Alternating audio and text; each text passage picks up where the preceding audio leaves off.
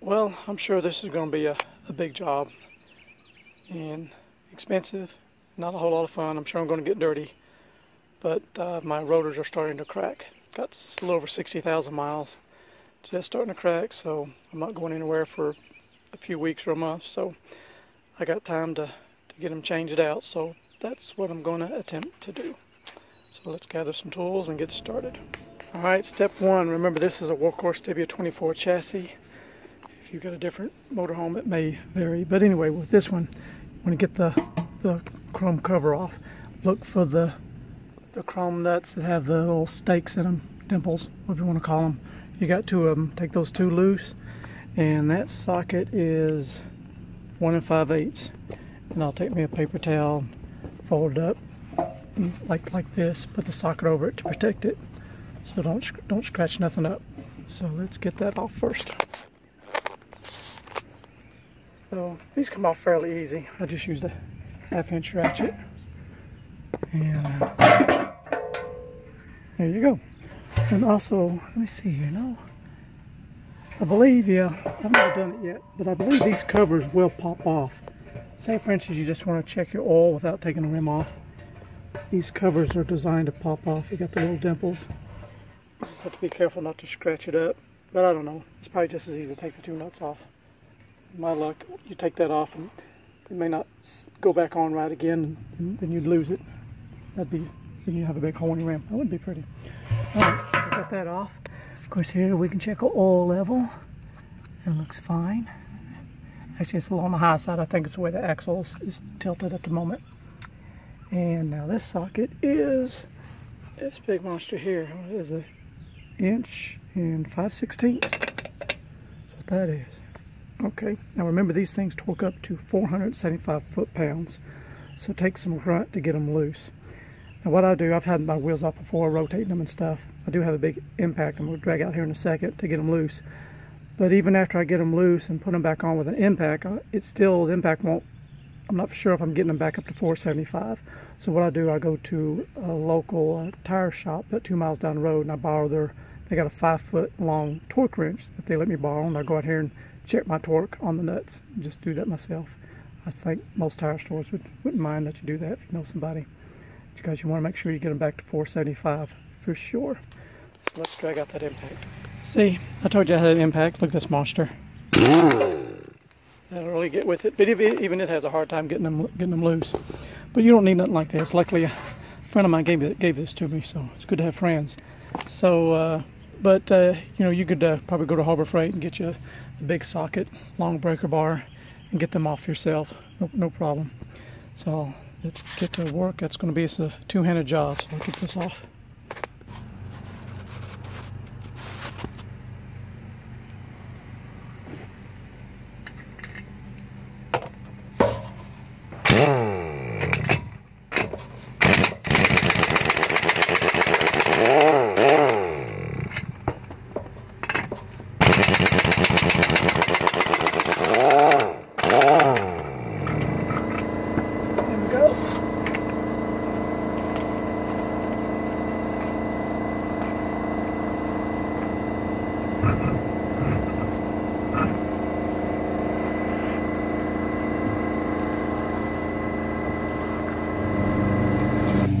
Okay, the wheel is off, and don't know if it's going to pick it up or not, but you can see there's I'm just starting to get some cracks, little micro cracks.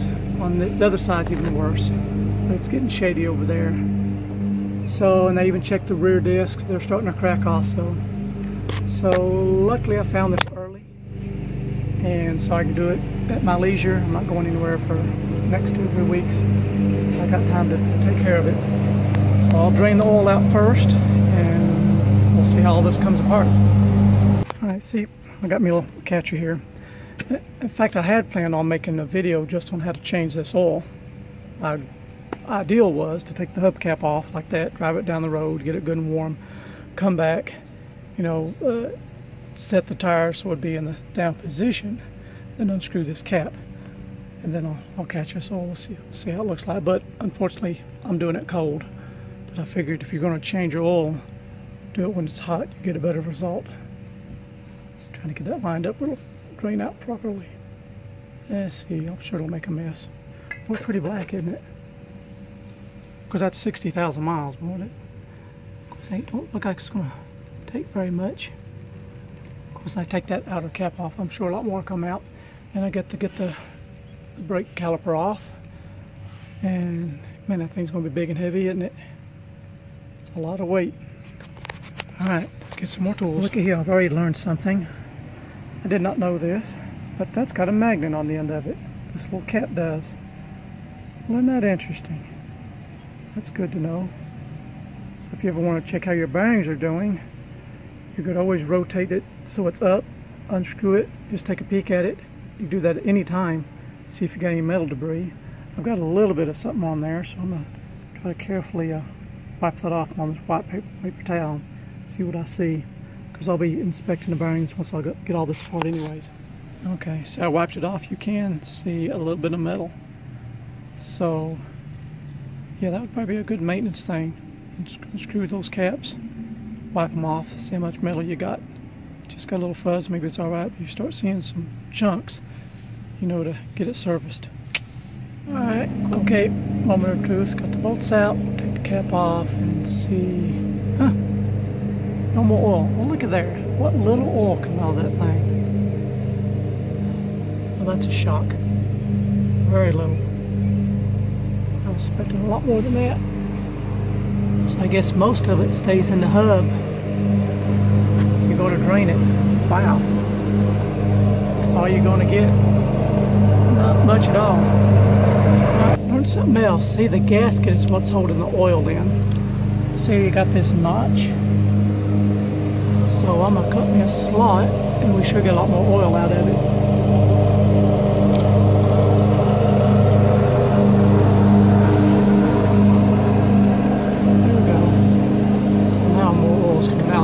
How much more, but that gasket is what was holding a lot of the oil in there. So if you want to do a more thorough oil change, pull the cap off. I don't think the gasket looks well, and cut you a little notch. Or if you ever change the gaskets, cut you a notch so the next time you do an oil change out of it, the notch will line up with the notch in the cap. You get more oil drained out of it. There you go. Okay, now these brakes are made by Rotors. I think I'm pronouncing it right. You got these big old giant back here. Get the phone to working. Bright light. There it is. Those big giant bolts. They're odd size. It's probably metric, but I found a socket. I found an inch and 3/16 did fit it.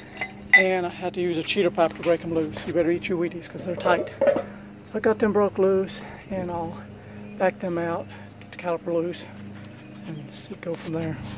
In case you're wondering what your ABS sensor looks like, it's right down there. And all you gotta do is just twist and pull it out. I pull it out part way. That's something you need to clean sometimes. Sometimes they'll get debris and stuff on them. Your ABS sensors, you get an error on your dashboard. Take them out and clean them. Cut that off. There's one bolt on this little bracket right there. Took off, so got that done.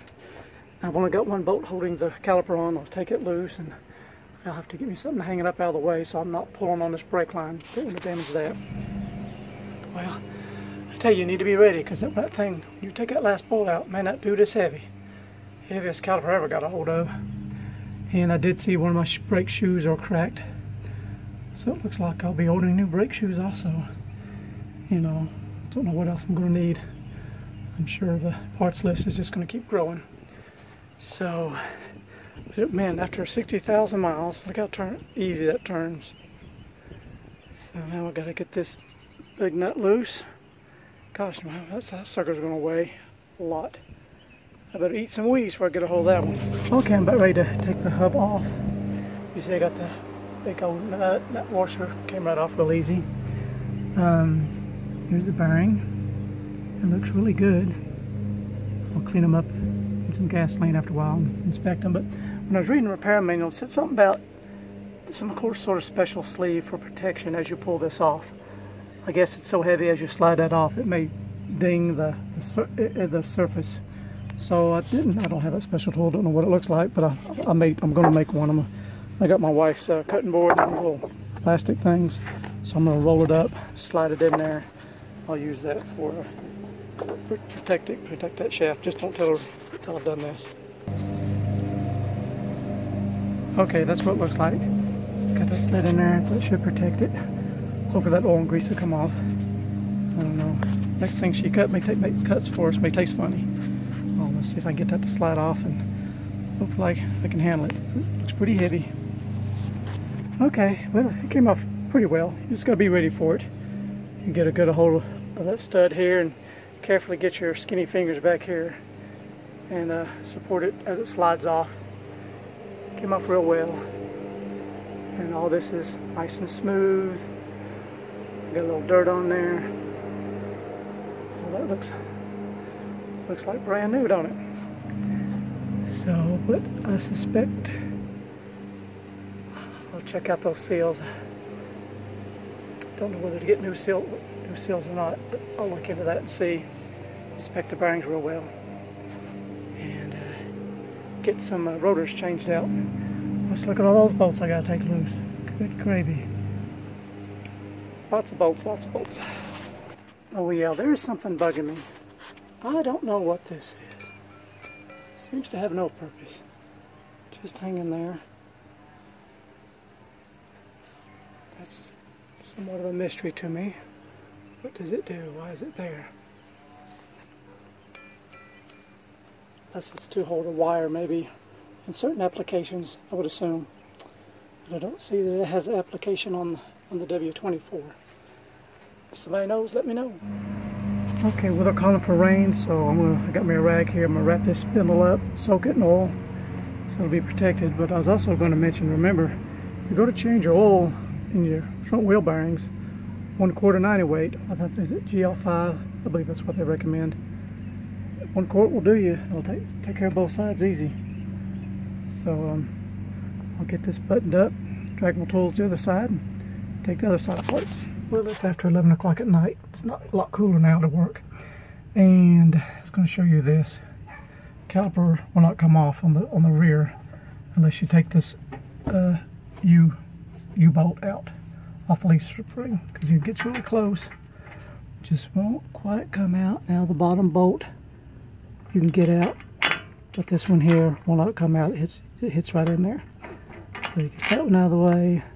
You have to be careful because you got to jack up. You got to support this lower bracket, because as soon as you take these bolts loose, then all that starts to drop. Let's get sideways here.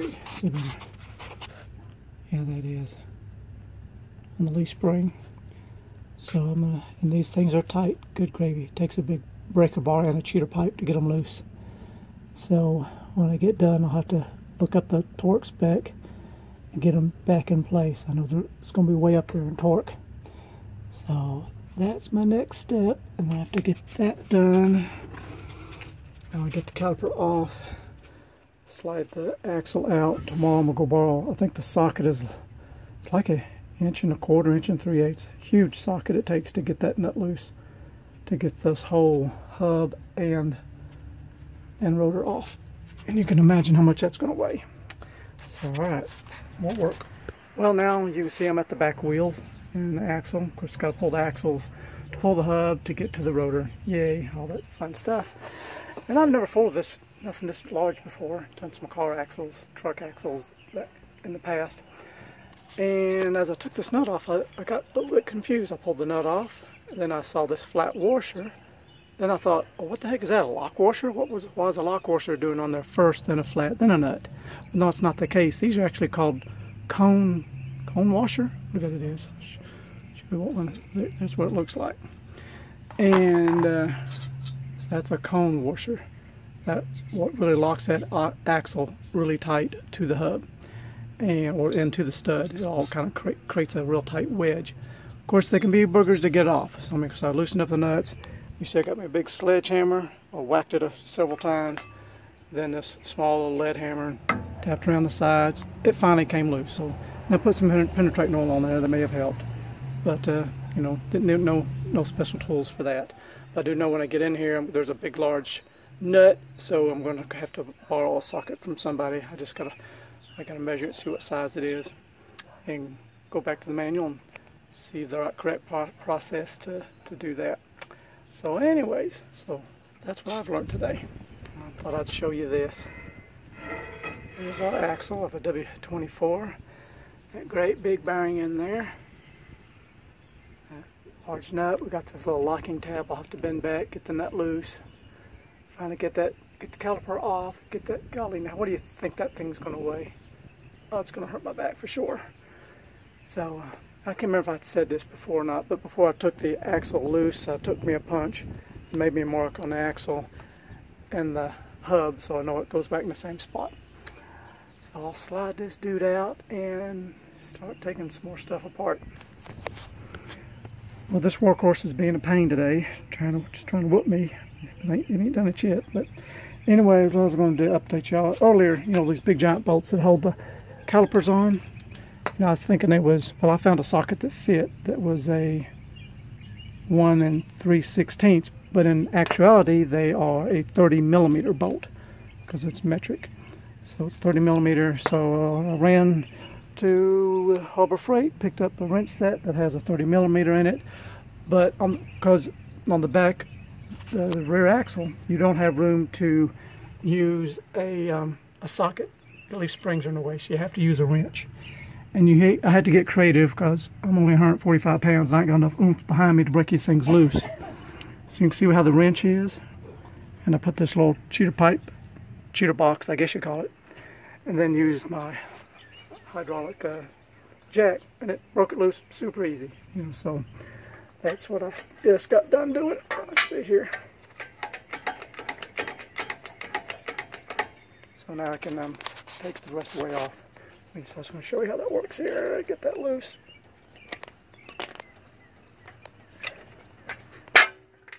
And just get an idea how I did it.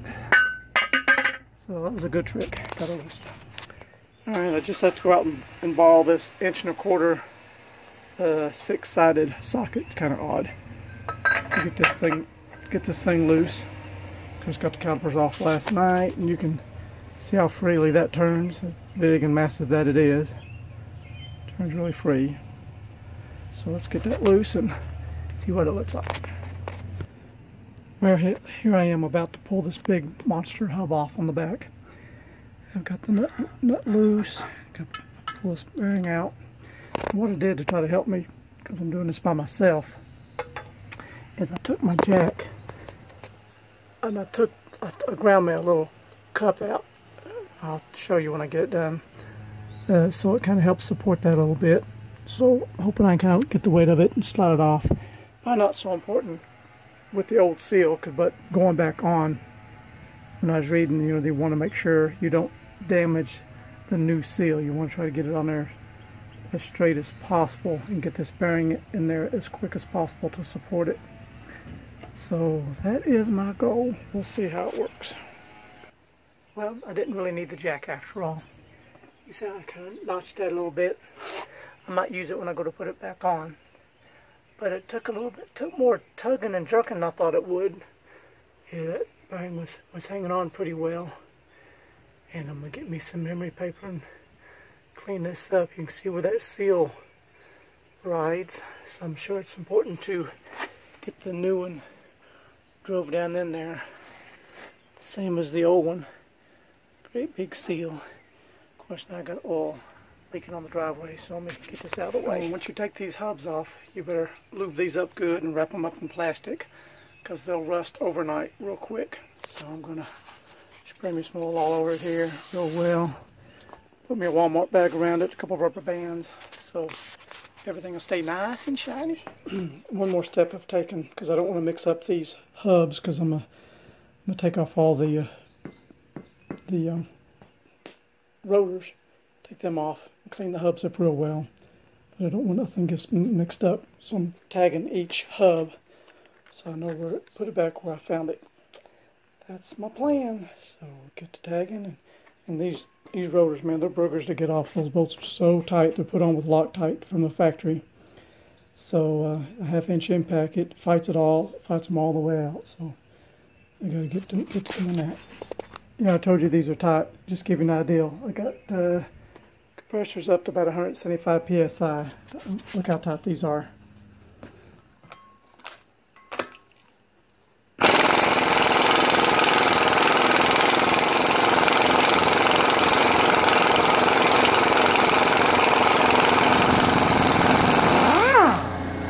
Those are tight.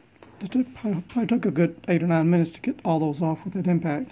Time that the air would run down and have to let it build back up. But this is something weird I've never seen before because I haven't worked on large stuff much. It's like a seal inside of a seal. So you got this seal here, and it floats inside of another seal. It's being kind of a broker to get out because we're trying to be careful and not harm this bearing in your own way. So I'm working on it. I'll let you know how I get it out. Okay, I'm starting to get it out. I'm using this pry bar, just applying slow, steady pressure all the way around, and it's slowly coming up. I just got to have 2 hands to put a little bit more pressure on it. So let me get 2 hands on it and get this thing out. Okay, the seal is out. Look how big that dude is. Goodness gracious. It's a monster. Nice, pretty bearing. I'll get all these cleaned up real good, clean out the hub. My new seals are supposed to be in today. So I'll get them picked up, get this together hopefully. So here I am at the kitchen table. And I'm going over my bearings. I got new bearings in. I guess you can see all new Timken bearings. My front bearings showed more wear than the rear. You can see these lines that's been kind of cut into it.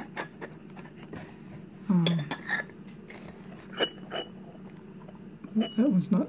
It's got them too. But I went on the website to Timken and watched some videos, and they said this is usually caused by too much in play on the wheels. On ours, I think the manual shows we want between 1 and 5 thousandths in play using a dial indicator. So I'll get into that later as I get things back together. And then on the back bearings, you can see they had some wear too. Not much. They have been okay, but seeing I'm doing this all at the same time, I'm going to go ahead and put all new bearings in it. Well, it's 1:30 in the morning, and I'm down here prepping my bolts, working on the hubs. Got to get them real clean, get all the old grease out of them. First thing I'm doing is getting the old Loctite. See the old Loctite that's in the threads? So I'm taking it to my wire brush wheel on my grinder and cleaning out all the old Loctite. Get that done first. And you see I've done these already. Got them nice and shiny. Put me some PB Blaster down each hole, run the bolts in and out a couple times, then blow everything out real good and clean. So that way I know I get a true torque when I put these bolts in there. I'm sure that's pretty critical. And of course, re-Loctite them. So that is what I'm doing. It's going to take a little while, a lot of bolts. And clean these hubs up good and hopefully get some races put in there tomorrow. That would be great. Well, I got one race pressed in, and I'm here at a friend's machine shop, and we're working on pressing in some more, but the tricky part is finding something that'll fit just inside this hole. So he's running his lathe right now and cutting down a piece of aluminum so it'll fit just in here, so we press that down. We've already found some other pieces laying here that we can use on the larger races. We can get that done. But for the inside race on the front wheel, we're going to have to make something.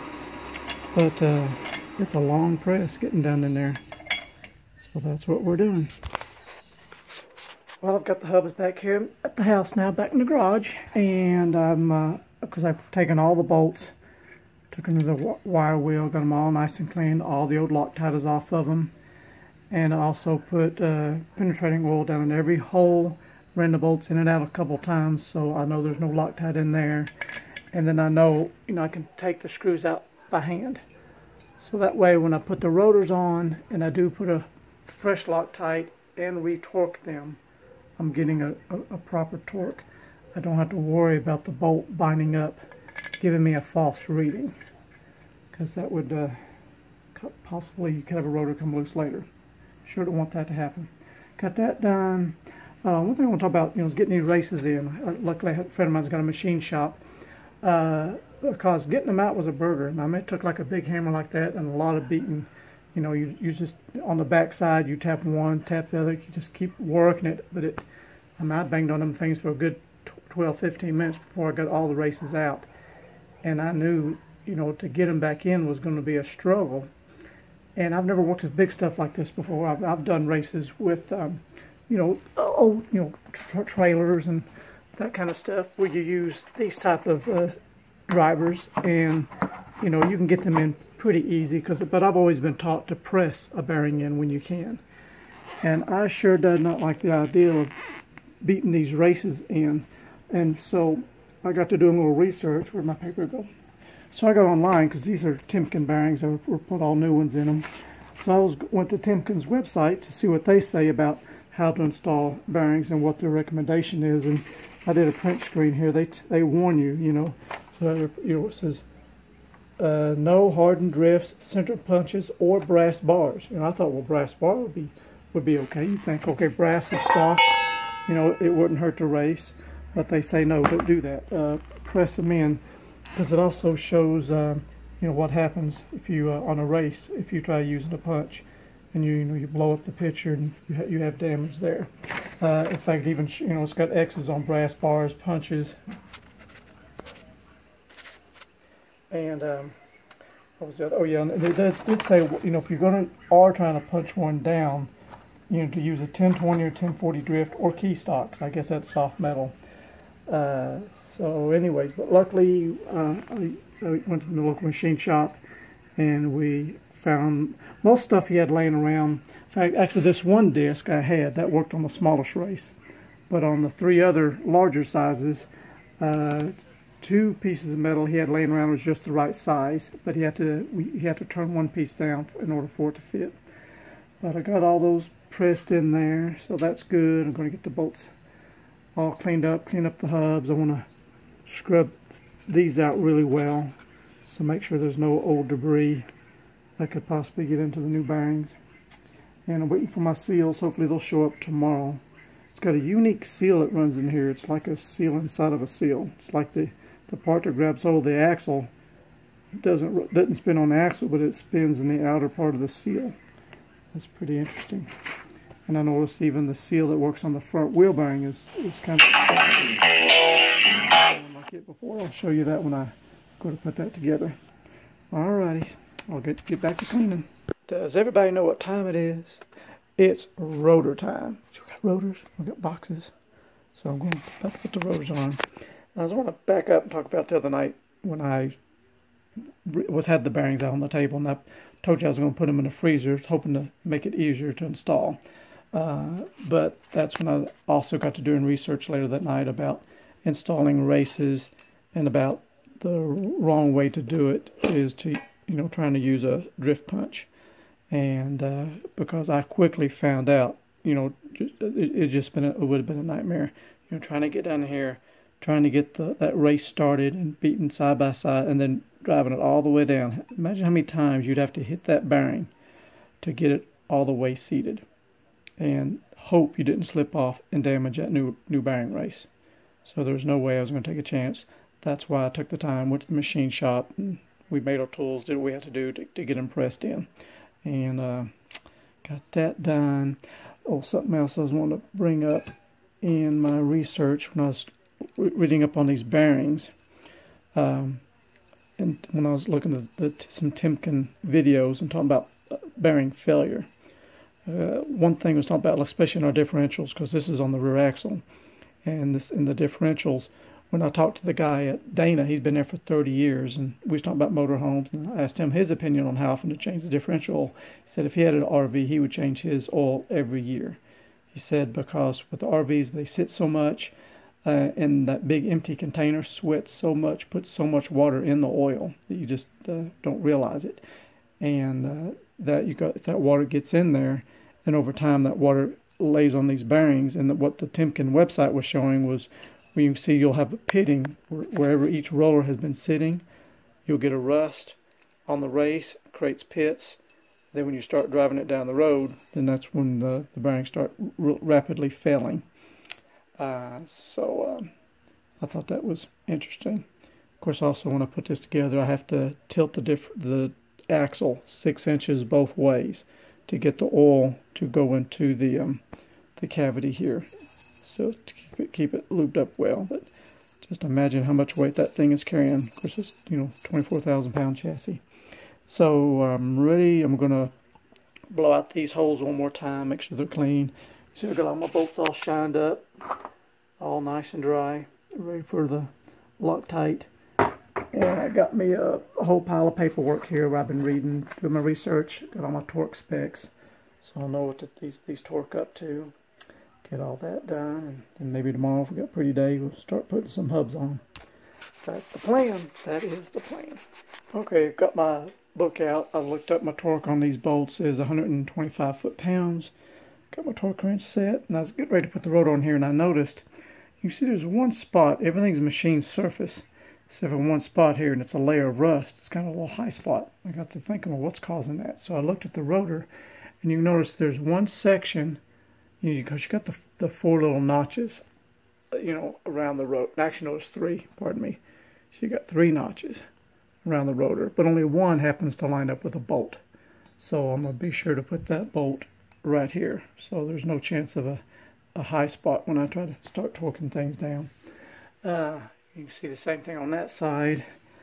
On the front hubs, not so much. You can see the front hubs. It happens on every one of them. There's a little bit of difference in the front hubs.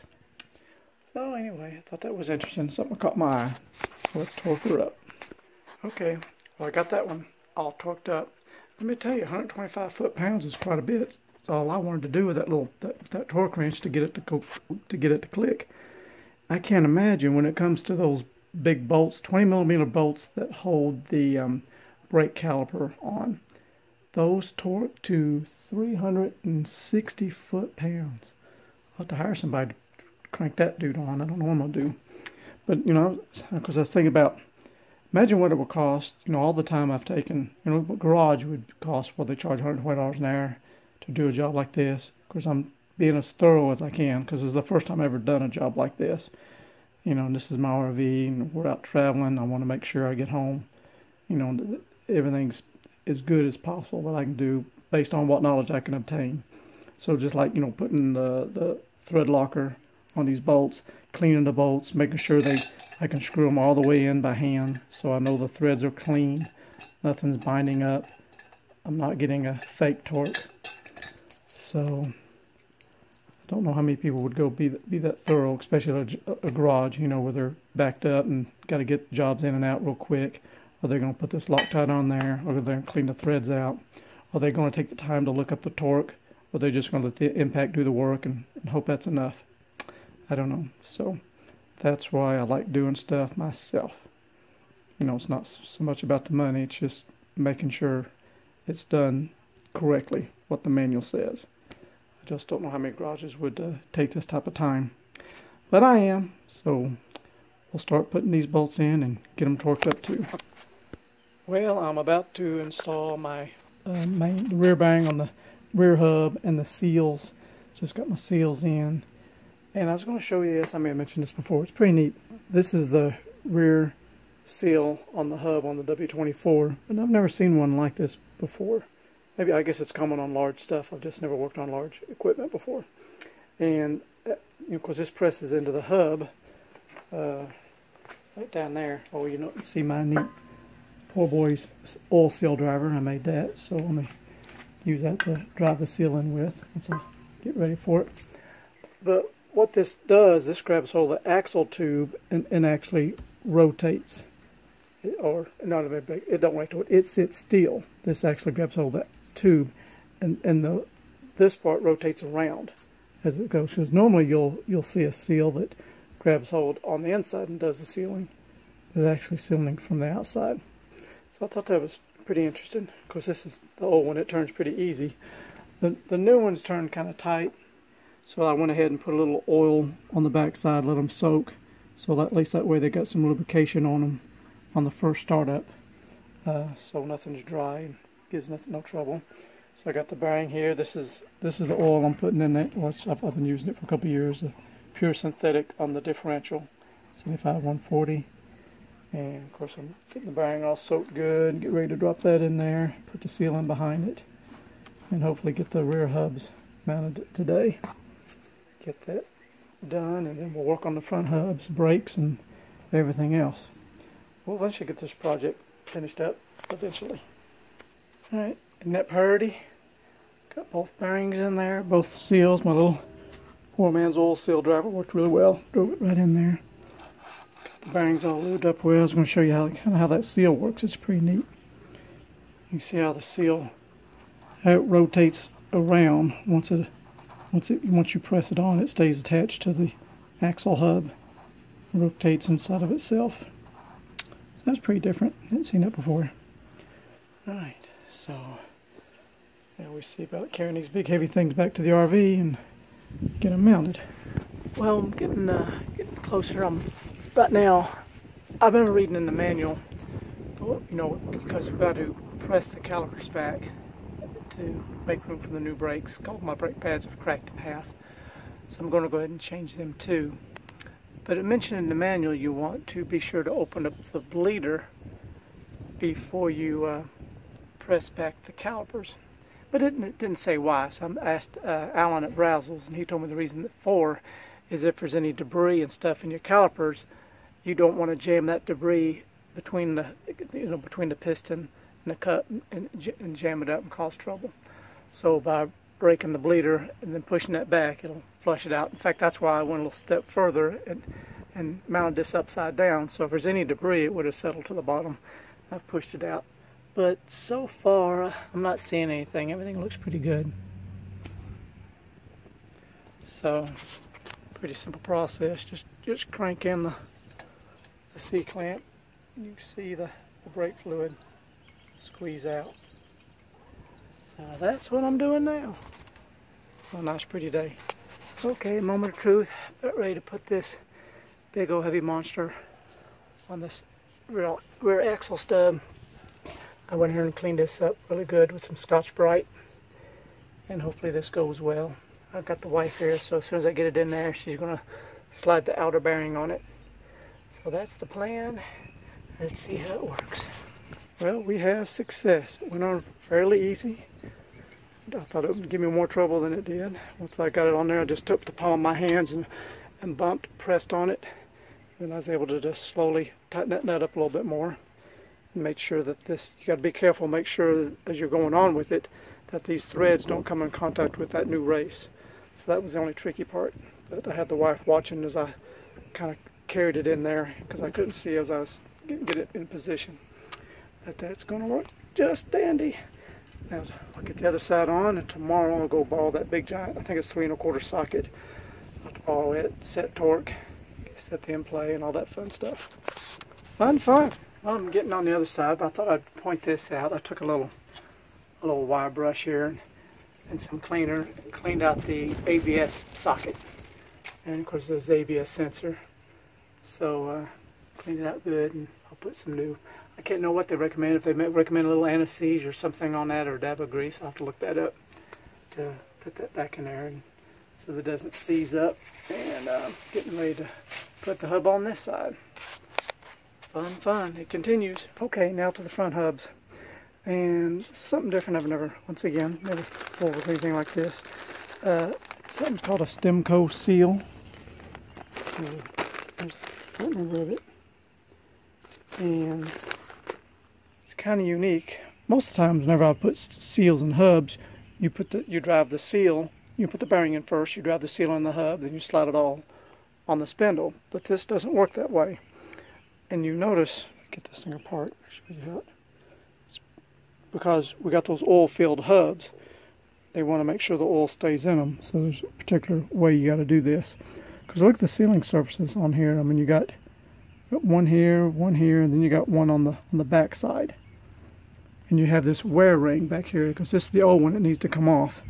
And I got the new one here. It seems like to have some kind of coating on it to keep it from rusting, so I'll put some carburetor cleaner on there to melt that off, whatever it is. But then after I get this off and you go to put this on, you need to use number 2 Permatex sealant to make sure you have a good seal onto the back of the spindle so oil doesn't come out.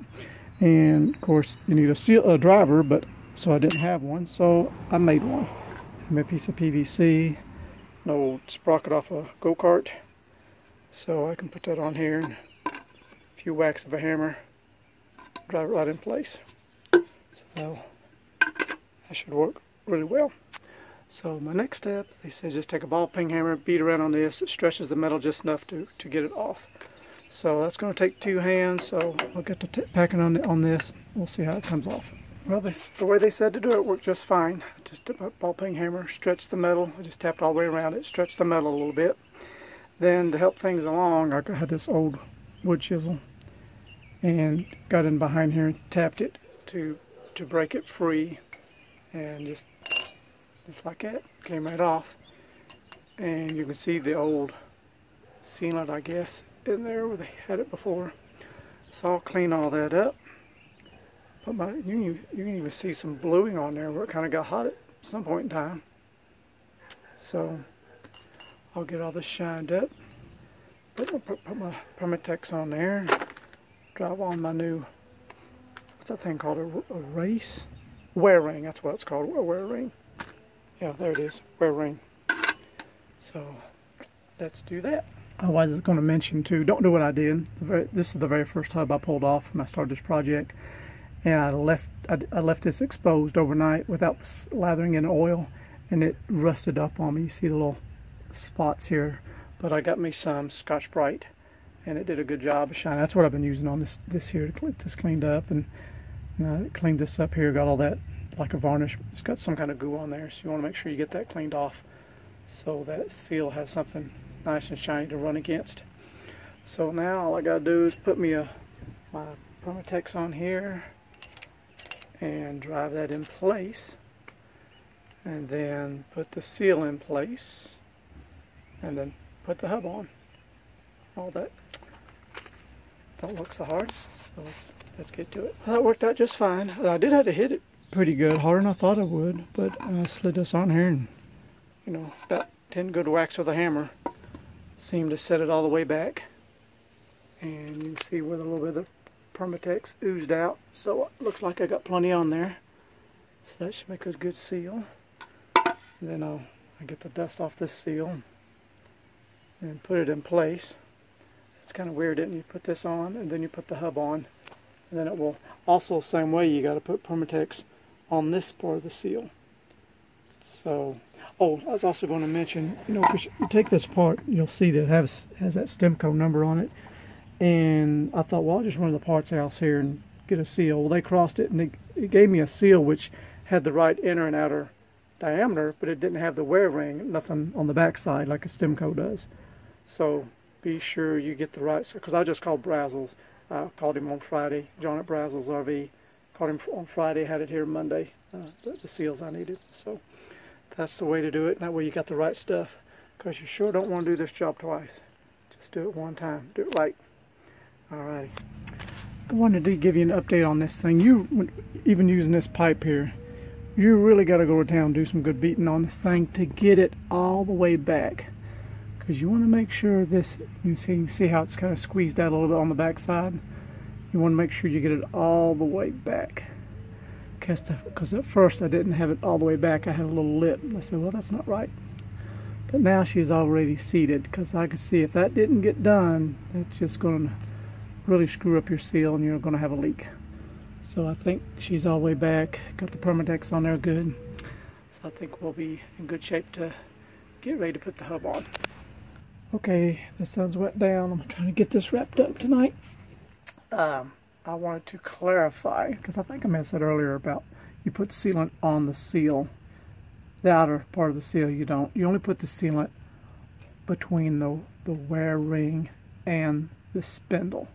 That's where you put the sealant. You drive that on, and you get the 90 weight, because I got the GL5 gear lube, what they recommend, non-synthetic, regular oil.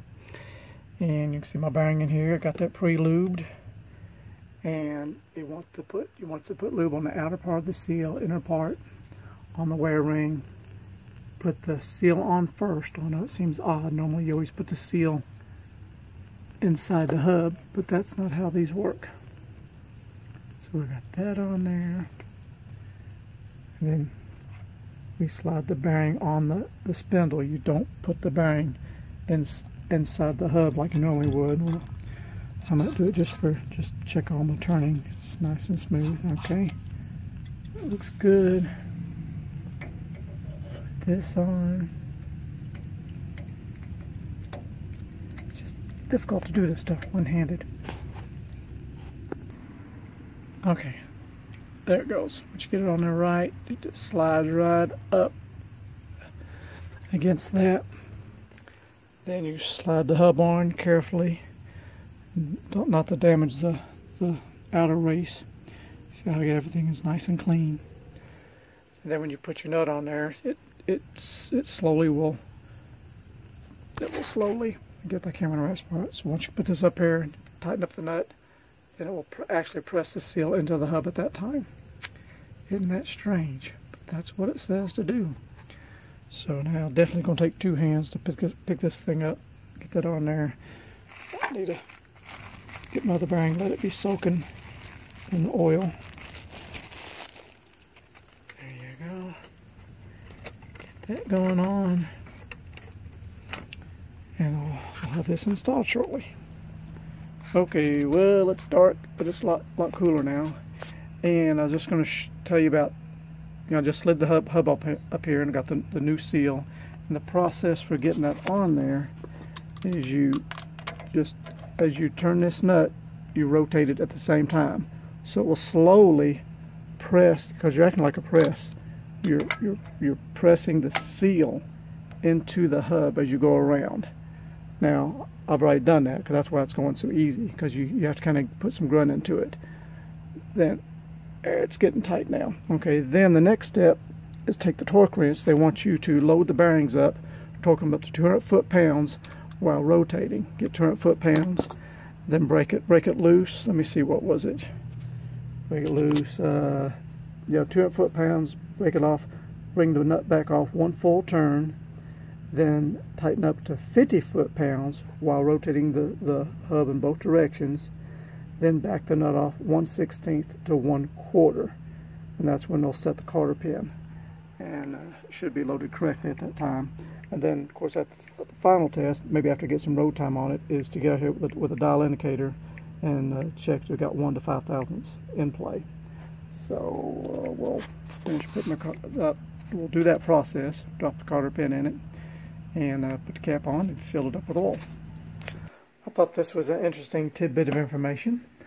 You know how occasionally we take that plastic cap off and drain out the oil, and when you change the oil in these front wheel bearings on these W24s. I don't know if the 22s and other ones have them or not. At least I know the W24 does.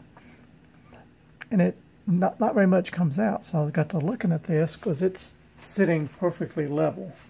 But you can tell from this angle here why that happens, because the bulk of the oil stays in that cavity. It will not drain out, because when you remove that cap, you can only drain out what can get past this lower race. And so all the oil that's down in here is just going to stay put. So you might get half out. The only way to get all of it out would be to pull the hub. That means pulling the caliper and risk damaging the seal and all the other stuff.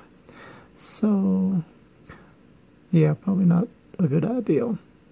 But anyway, that's why we only get a little bit of oil when we take that off, because half of it stays up in there. So maybe a better idea would be change it more often. Instead of every 60,000, do it every 5 or 10,000. It's real easy to do if you've just rotated around and take the little cap off. Just do the little drain plug, unscrew it. But remember, I think I showed you earlier to cut a notch in the gasket, because that gasket keeps a bunch of the oil in there. So I'll show that to you when I go to put that last hub on tomorrow, whether it's this last hub. I'm about to wrap this up. We'll eventually get there. Alright, cap's about to go on. Remember earlier I mentioned about notching this gasket. So keep this in mind. Say, for instance, you got your cap on and you're going to change your oil on these, And all you do is unscrew this bottom drain cap or drain hole screw, whatever you call it. If you don't, if that's all you do, you're only going to get out very little oil if this gasket has not got a notch in it, and it won't have because they don't come that way. So you're only going to, you know, get out whatever oil comes across this gasket. Now if you cut a notch in it, you'll get a lot more oil. And I'll put it down on here on the cap to give you a better idea. So I've notched it to line up with the little drain. Yeah, you can see how. See where the drain plug is with a magnet. And put that on there. And then put it together.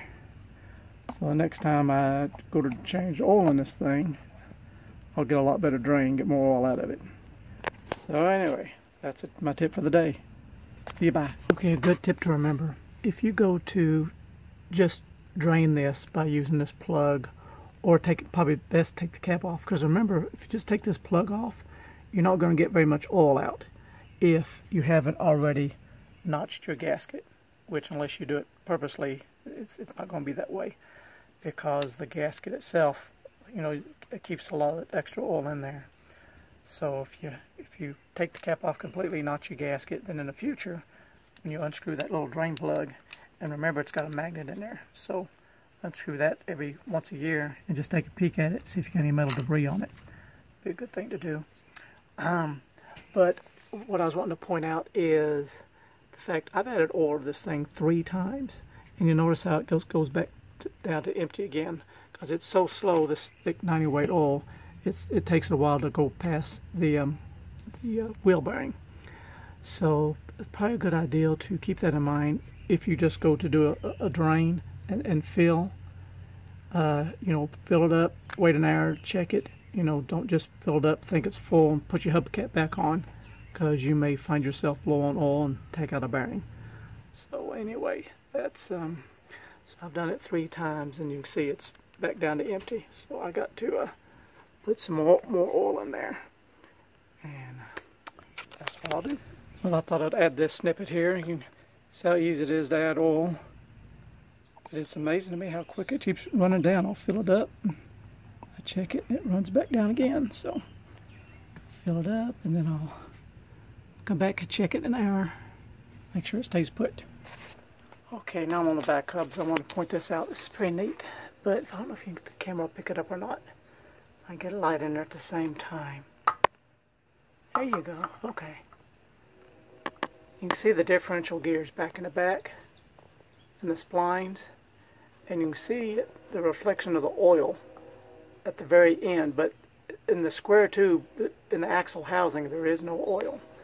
So I just want to point this out. So, you know, you see right there where the oil plug is. When you're level with oil, there is no oil in these tubes. The tubes are bone dry. So that's why it's critical to keep that level. I was talking to the guy at Dana, and he was explaining to me, you know, how the oil gets out there. I guess, because once you're driving, it starts sloshing around and getting spun. And when you go around corners, then it will slosh out to the end of the hubs. But anytime you have these hubs off, you know, they're quite deep. It's big shallow, they're dished out. But, of course, if you take them off, put them back on, there is no oil at all in those hubs. And that's why you got to drop them down, like, is it 6 or 8 inches? You know, I'll have to put extra oil in it and drop it down on both sides so that it will fill these hubs full of oil. So that is very critical. So I was just looking at that. I thought that was kind of interesting. But the guy at Dana, he said he gets calls like that all the time. People put in new bearings and they don't think about that. They put the RV back together, they go down the road, and after 100 miles, you have to have a bearing seize up because they didn't add extra oil to the differential and didn't drop the differential down at an angle on both sides to get those hubs full of oil. So, critical stuff. Alright, now I got the fun part. I just got this big giant socket that I borrowed, and I got to load these bearings up and get that part done. Fun! Okay, it's time to torque up these rear axle bearings. So I've got big socket, big old nut there. So I've already preloaded it to 200 foot-pounds, which, you know, it still rotates. It's kind of snug. but the manual tells you exactly how to do it. You know, install the inner bearing, take it up to 200 foot-pounds while rotating. Okay, then you back it off one full turn, rotate, you know, to rotate the hub. Well, you can do this one-handedly. Oh, well, you can't do it one-handedly, that's for sure. I'm going to have to get two hands to break that free.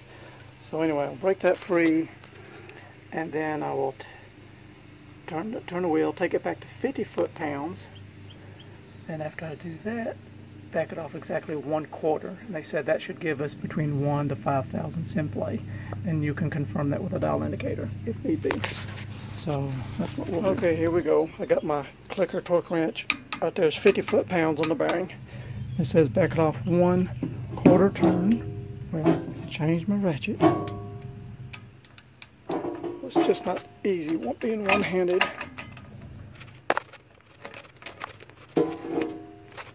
Okay, take it back 1/4. Good gravy. Okay, 1/4 turn. Alright. So I was saying that's where we should be. Well, it does turn free.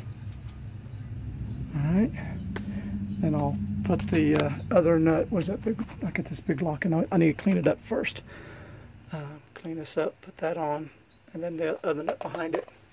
And also, I was going to mention, you know, before you go sticking a socket in there, make sure you clean it up good. You don't want to grab hold of some greasy socket, stick it in there just to contaminate your new bearings. So keep things clean, keep them clean. Okay, it's time to put the locking device on here. Lock. They call it a lock washer, tang type lock washer. That's what that is. So just put that right over there. Got that loaded in the right spot. This on here, we got to torque it up to 250 foot-pounds, and then bend the tang over it, so don't come undone, because that would lead to a bad day for sure. Okay, alright, so get that torque wrench out, load it up, and bend one of these tangs over, whichever one lines up with the flat, and we'll get this out finished. Okay, I'm on the other side. And I got it all set and torqued. Got this jammed up to about 300 foot-pounds. And you can see where the old tang was bent. Well, I don't want to take a chance of trying to bend it a second time and have it snap off later on down the road. So I'm going to bend this lower tang. But I was having problems with it because it's recessed in there so far it's hard to get to. So I got to thinking, how in the world can I get a hold of this thing and pull it out? So then I had the idea of using the dent puller. And this is sort of a fancy dent puller here, just for pulling gears and things. So, and it does work out really well. I done did the other side. You just get on here and slide it a few times. And the jaw hooks are on the back side of that tang and just brings it right forward. So let me give it a few taps and we'll get it in place. 1, 2, 3, are we recording? Yep.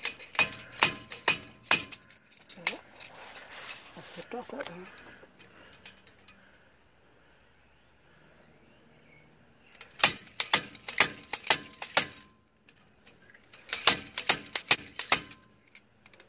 A few more strokes on the back side.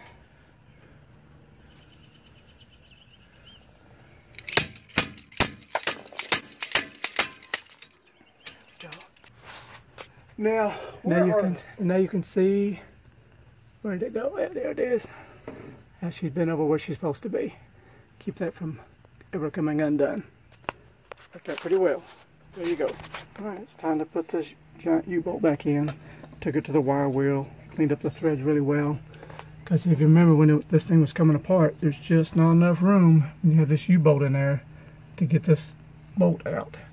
Pull the caliper. Because luckily if you want to change brakes, you don't have to do that. In fact, while I'm here, let me show you how easy it is to put brakes in these things. We'll pull this one out one-handed. That might be a little more difficult. Come on, baby, get out there. Alright, boom, there you go. But to show you, if you want to change brakes on the W24, of course, once you get the dang tires off, that's the hard part. Get the tires off. You got one bolt to remove this plate here, retention plate, I don't know what it's called. And then they just easily, so you got these stainless steel slides where the brakes move back and forth. I shined them up real good, and I got that special grease to put on there. But easy peasy, you just slide it right into place. Just like that. That's how you can change your brakes. That's an easy part. Now changing a caliper or rotor or bearing, Lord, then there's a whole other story, because then you're dealing with these big bolts, U-bolts. I had to put a jack under here to support the axle when I pulled the U-bolt loose and all that fun stuff. So we'll get the U-bolt in there and torqued up to the proper spec. I got to look that up. And I've got this side all finished. Got that little tang bent over. That was a job in itself. I got that done. And then I'll go to the other side. Well, I figured this would be a good idea, because this is what holds the brakes on. And you can see where the brakes move back and forth on this rust area. So I'm going to put a wire wheel to it, shine it up, make the surface a little bit smoother. So hopefully the brakes will move back and forth a little bit better. Hopefully eliminate any dragging. That's what I'm going to do. Well, it's not like new, but it is a lot smoother. And I got that real rough, scaly rust, because that's where the brakes rub right here. So I'll put a little dab of brake grease on it. So we'll see if maybe that'll help things along. Okay, brakes are on this side, and I had to, well, those U-bolts were burgers. 140 foot-pounds to get that on. Okay, brakes are installed. All went pretty well. Put the bracket on, that bolt on the back side here. Had that little clip for the ABS sensor wire. Of course, the ABS sensor, put it all back in there, got it cleaned. Put a little brake grease on there so it wouldn't seize up on me. And oh, the fun part was this crazy U-bolt. That thing right there, that sucker, 140 foot-pounds, what the book said. That took some grunt. And everything turns nice. I do the other side, put some axles in, bleed brakes. We'll be ready to go for a road test soon. Alright, almost dark. Axles are going in, and you see here we got Permatex on it. I talked to Alan at Brazel's RV, and he said that's all they do is just put the gray Ultra Permatex on there, and that's, yeah, that stuff here, Ultra Gray. That's what I used, and said we shouldn't have any leaks, any problems with that. But I did learn this trick. Maybe other people know it, I don't know. But I didn't know this. But first of all, when playing with this thing, I was trying to push down. That was kind of hard to do. Actually, got my cameraman to hold that for me. All right. But then I realized if you just take something like this and pick up on it, it goes right in. Easy peasy. So before I was trying to use my hands and about got a mashed finger. There we go. Now I just torque up got these crazy cones to put in. And my washers to get it torqued up. Add some oil, got to tilt the axles, and start bleeding brakes. I guess that's it. Okay, oil's going into the differential, and you can see here I've changed. I put me a remote. I moved my vent is what I did. I got another video on differential oil change where I've moved my vent up higher in the frame to keep moisture and debris out of the differential. And this is a lot easier way to add oil. So just pull that loose and sit your quart jug up here and just give it a squeeze. Now my strategy is, because we need to make sure we have plenty of oil out to the end of these hubs, because they're completely dry. And like I showed before, you know, there's no oil in these tubes at this time. All the oil is in the differential, even though it's, you know, completely full at the level mark. So, and they want you to tilt the axle at least 6 inches. And even if I can jack this all the way up to here, I'm not going to get a 6-inch tilt, I don't believe. So what I'm going to do is I'm going to overfill. I'm going to put 3 quarts in here, so that should be more than enough. I'll jack it up as high as I can and get it to tilt. And of course, once I get my wheels on there, I could always use my jacks to tilt it more.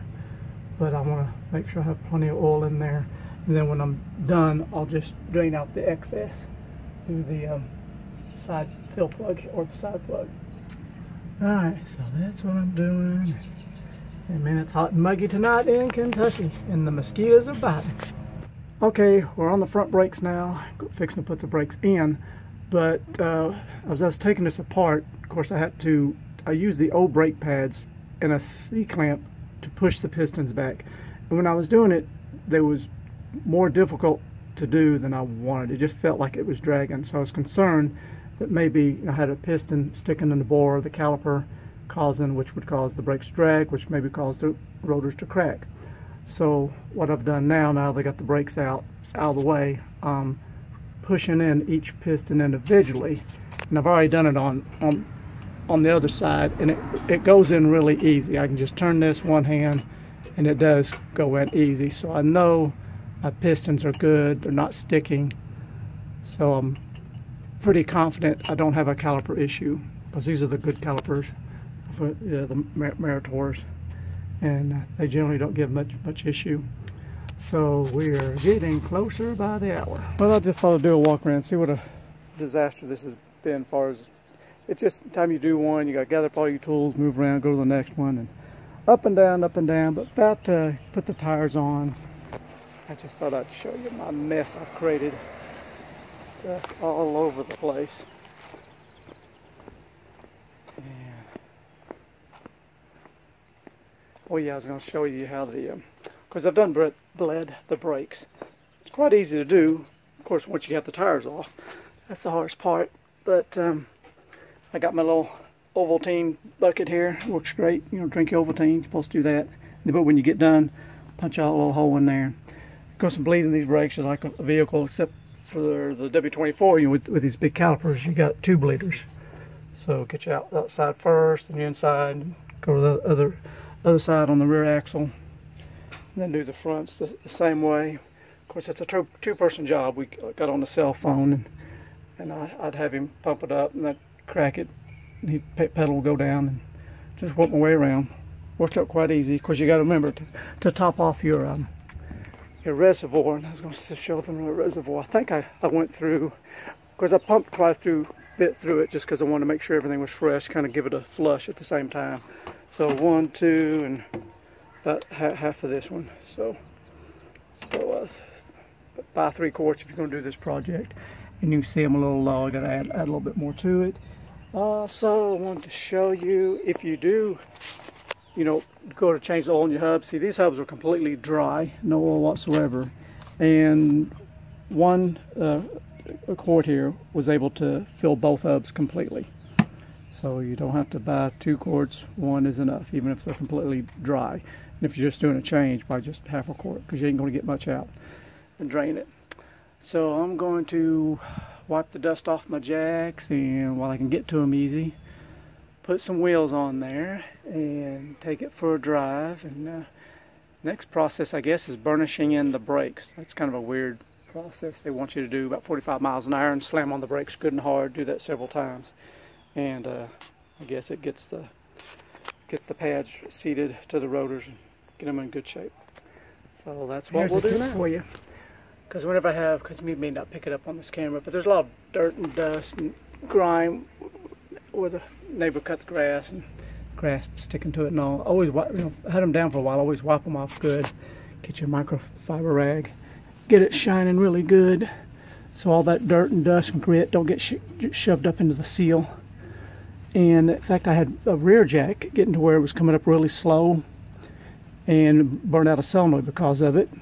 So how I fixed it, I talked to a guy who rebuilds jacks and asked him what I could do about it. And he told me to take transmission fluid and lather the jack in the automatic transmission fluid and retract it a few times. That will replenish the seal because the packing gets dry. And I did that, and I never had any more problems. So I do that a couple times a year, and then keeps those jacks working really good.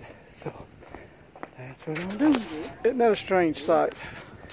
Well, I've got it 8 inches up on the right side, 8 inches back here. So we're getting all that oil tilted over into the hubs.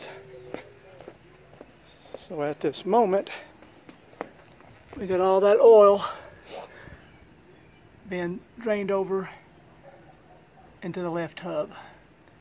And I'll let it sit here about 5 minutes. I'll back down and then do the other side. So that way I know those hub bearings are fully lubricated. Don't want no bearings crapping out on us, brand new ones. That'd make for a bad day for sure. Well, I finally made it to the final step of this brake project adventure I've been on. So the last step was burnishing of the rotors and pads.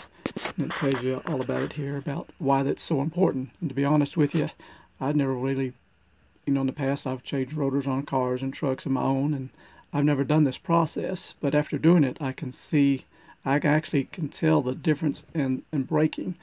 Of course, you know, they want you to do this. There's several things it does, evidently, because you can see it here in the manual. It talks about it. But also, I went on to Ray Best's website and printed out what, you know, their recommendations, which is pretty much the same thing. But it talks about, you know, what it's doing. That there's 3 things that's happening when you do the brake burnishing process. As you know, you physically and thermally converts the composition of the pad and or rotor surfaces, and it smooths out the roughness and unevenness of the mating surfaces, and it heat cycles the entire pad structure. And I noticed when I started this process, of course, here for the manual, you know, they want you to, for the RV, for the workhorse chassis, the W24 I'm working on, you get up to 45 miles per hour, and then you hit the brakes and bring it. What I would do, I'd hit them hard, you know, bring it down, not to a complete stop. I'd take it down to about 5 miles an hour, and then let off, drive another 2 miles, and do it again. I just set my odometer here to 0, my trip meter down to 0, and just every 2 miles I would do the same process over and over. And they want you to do that for 10 times at 45 miles per hour. Then they want you to do it, what did I say here, do it 6 stops at 60 miles per hour. And I noticed while I was doing this, like the first time I hit the brakes, the second time I hit the brakes, as I was doing this, my stop times kept getting better. And I guess that was the process of taking the brake material and moving it over from the pad onto the rotor. And I'll show you here in a second what I mean when I go outside. You'll see how the rotor looks. But also I noticed, and I was really surprised at this because it was dry.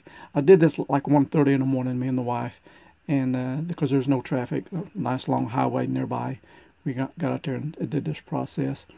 But I was surprised because I was braking hard, and I was bringing it to a stop from 45 down to about 5 within about 4 seconds. So that's a pretty hard stop. And a few times I noticed I could feel the ABS engage, and that's the first time I ever felt that. So my assumption is, because the RV's kind of light right now, if you can call it light, because we're not on a trip and not got much stuff loaded in here. But my assumption was, when I was braking so hard, the back wheels were maybe just starting to slip, so I could feel the ABS pulsing. So I didn't expect that. But at least I know my ABS does work if you brake real hard. And it does stink, you know, because when you do that process, you're getting the brakes hot. And I took my little thermal meter, and I went down here, and I noticed, you can see I wrote down the temperatures. When I did the 45 to 0, my rotors heated up to about 260 degrees. And then when I went from the 60 miles an hour, I was getting close to 400 degrees. So it does heat the rotors up quite a bit. So let me take you outside. I'm going to show you how the rotors, I pulled the wheels off just to check it one last time. See how things look. I got to turn the light on. Okay, of course it's not time, so I got my light on. But you can see here, you know, the rotor, the new rotor, it kind of looks, you know, black in color. It may not be, but it's not shiny chrome mirror surface like you normally see on most rotors. And I guess that's because of the process of doing the burnishing. You're taking that brake material off the pad and bonding it onto the rotor. And so I guess that's the proper way to do it. And at least I'm doing the best I can, and it does seem to work well. Guys, one more thing, you know, when you do this, you want to make sure everything's tied down tight in your RV, because stuff's going to go flying if it's not, doing those hard stops. But I guess this process is over with. I know it's been a long, lengthy video, but I've learned a lot, and hopefully you've learned a few things too. Thanks for watching. You have a great day. Bye.